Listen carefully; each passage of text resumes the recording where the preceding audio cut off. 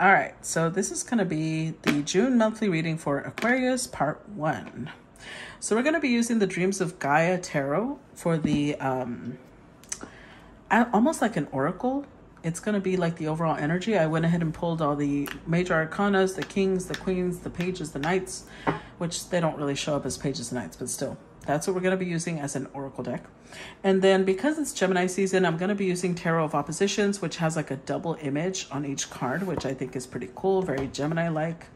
And then we're going to be using the Vice Versa Tarot, which has a front and back to each card, also very Gemini-like, to clarify, okay? So let's go ahead and start with what is the general message or energy for Aquarius. Let's see. For Aquarius. Oh, the Scribe. Okay. Let's put this up here. Let's read the energy of the Scribe. This is number 12, which kind of would be like the Knight of Air, the Knight of Swords, but this one is different. So yeah, they definitely don't call it a knight. It's the Scribe. Let's see. Here we go. Okay. So the Scribe, the keywords for this one are record keeper, information, knowledge, tradition, history, personal history, preservation, censorship. Key phrases: look for an unbiased source, be objective and seek multiple perspectives, visit the library or archives, value the written word by writing things down, document your life journey, make multiple copies of your digital files, a need to censor yourself, guard your personal information. Meaning, the Scribe is the record keeper, the keeper of all knowledge and information about past, present, and future. He is a priestly man, although not necessarily a religious one. His religion is knowledge and wisdom, tradition, mythos and law, philosophy, religion and science, mathematics and the art, history, current events, and events that are coming. He has a reverence for books and makes little room for anything else in his life. They are his constant companions, and when he is not reading and memorizing their contents, he is searching for new sources of information and collating and documenting that information so it can be recounted with ease. He is on a perpetual quest for knowledge, not just for his own benefit, but for all of mankind. He believes that record keeping is the cornerstone of civilization, and without accurate records, the past has served no purpose. Unlike the sage, the Scribe is a man without intellectual bias or prejudice. He is objective and passionate about preserving, having, and providing the most accurate information, and values being able to provide the most accurate information. He always offers knowledge from several perspectives and differing points of view. He is a man of letters, and those who know him see him as multifaceted. He is a philosopher, historian, counselor, teacher, instructor, and more. He is respected. His knowledge is treasured. His knowledge is also feared by those who seek to control the information and knowledge that he has amassed. He holds the keys to the library. He knows the secrets of kings and church, the machinations of the politics that have brought leaders to power and removed them. With the knowledge he has, he himself can make or destroy nations. It is a power that inspires fear, but also a power he would never use because the machinations of man are of little importance to him. Knowledge is his God and the only God he worships. When the Scribe appears in your reading, he symbolizes the importance of documenting your life journey. Whether it be through photos, a journal, a blog, or video, record your story so it can be enjoyed and remembered, and do it in a manner that can be safely preserved. Write your thoughts down on paper.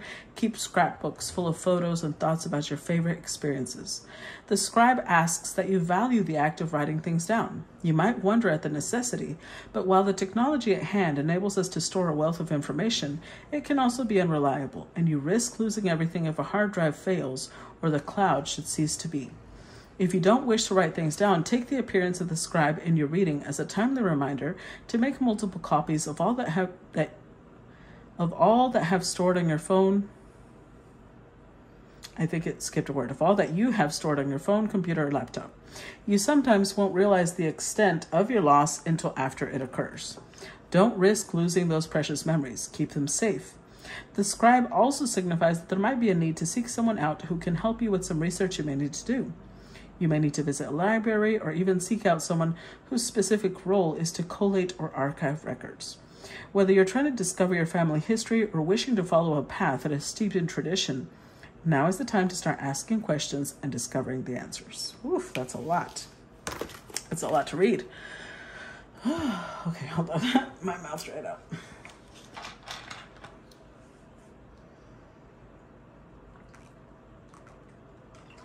Okay, so we've got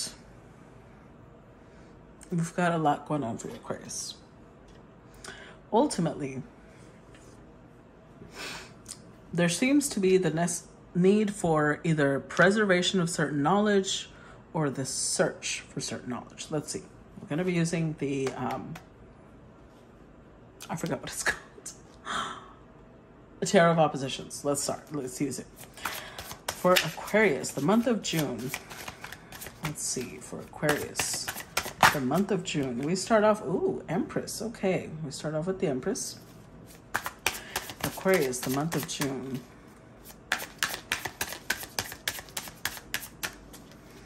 Aquarius, the month of June. Four of Wands. Aquarius, the month of June. The Fool. The Knight of Swords. The Ace of Cups.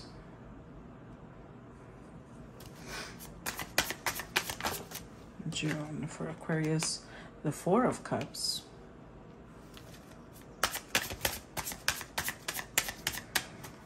June for Aquarius, the Seven of Cups.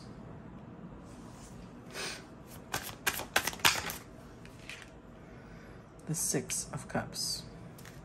That was a lot of cups. The Eight of Cups, damn, okay. And finally, King of Pentacles. I was like, that whole row is gonna be cups. Justice, oh, okay. You might be going through some legal procedures, which is why it might be telling you, excuse me, that you need to seek expert help. You might need to, this could be an attorney you hire. This could be a court reporter, not recorder. There's definitely something that I think you need to document if it is legal action that you're dealing with. We could have a divorce happening. King of Cups, Ten of Cups, Knight of Wands, King of Wands, Seven of Swords. What the hell? King of Swords. Okay. This is weird because usually the King of Swords is an attorney, but he's the one showing up with the Seven of Swords. This may be somebody you really trust, and so you're trusting their opinion. But with the Scribe, it's saying, I think you might want to make sure. I think you might want to almost look for a second opinion. If you're dealing with an attorney and your gut starts telling you something's off, I would go look for somebody, a third person, somebody that's not connected to you, they're not connected to them, to just look over things. Just that's going to be a side note. So going over this situation we have here, that could very well be a divorce, like I said, because we do have the Justice card, Ten of Swords. We have the Empress as the first energy. For some of you, this is going to be the person that you may be divorcing. For others of you, you may be seeking divorce because there was an Empress involved with third party. And maybe for some of you, you need proof. You need documentation that there was a third party. I feel like that's the strongest thing here. If I'm talking to a feminine, honestly, it doesn't really matter, masculine or feminine, there is a third party here. That's the strongest one indication of you need documentation for it, about it, when you are going to court. Because I feel like with the relationship being highlighted with the Four of Wands, it could be that there could be a battle for the home. I feel like your stability is at play, not just stability when it comes to relationship, but stability when it comes to your living situation. The Fool here, the way he's depicted, you see how he's like carrying his little satchel? The Fool usually represents somebody whose all their belongings fit in this little bag. So I feel like there's going to be a battle between you and someone else. One of you is going to end up with a home, and the other one's going to end up with nothing, possibly. And if your person is the one that had a third party, Capricorn, I mean, it could be a Capricorn, Aquarius, this is air energy, Gemini, Libra, Aquarius, so it could be you. I see you going on a warpath. Because you're like, oh, they want a new beginning? Absolutely, they can have their new beginning. But you know what? They're not going to get a damn penny out of me. They're not going to get the house. With the Four of Cups, this person may even come to you and say, hey, let's start over. And you're like, nope. You're rejecting it. You're rejecting the offer because you see them as like, they're just trying to protect their assets. They're just trying to protect their stability. You know that what they're thinking of is their, or this is the way you see it. You see it like what they're dreaming of is their house, not me. But they really let you down. Six of Cups is like this. You really thought you might have children with this person. You really thought that they were your soulmate. And you feel like you have to walk away. Like it's done. The Four and the Ace of Cups is the Five of Cups. You're really disappointed. You really thought this was your wish come true. You really thought this was your happily ever after. And it did not go that way. At all.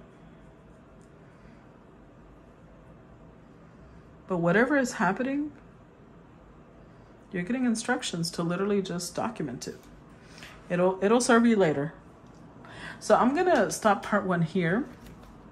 And if this helped you in any way, then make sure to like, comment, share. Make sure to subscribe to the YouTube channel. Click the little bell so that you get all the notifications. And if you want to watch part 2, then you're going to have to subscribe to the Facebook page, because that one is where the part 2s are at. Okay? And the link will be in the description box below. I love you guys, and I will see you guys later. Bye-bye.